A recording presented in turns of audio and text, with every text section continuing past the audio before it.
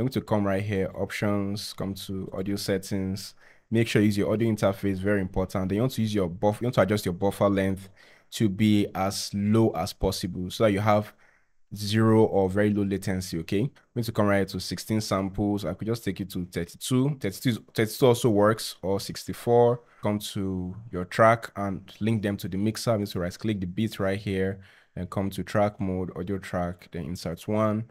I just simply rename this because that's the beat, so I just name that as beat. Right click, come to track mode, audio track, then insert 3. Just open your mixer. Okay, now lead vocals, choose our audio interface, mic options. So her mic is connected to input 1, so I'll choose that. Then I'm also going to turn off monitoring so she doesn't hear herself while recording. Many artists don't like that, so I'm going to turn it off.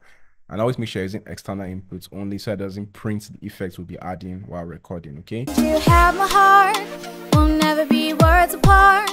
Maybe in magazine, but you still be my star, baby. Cause in the dark you can see shining cars, and that's when you need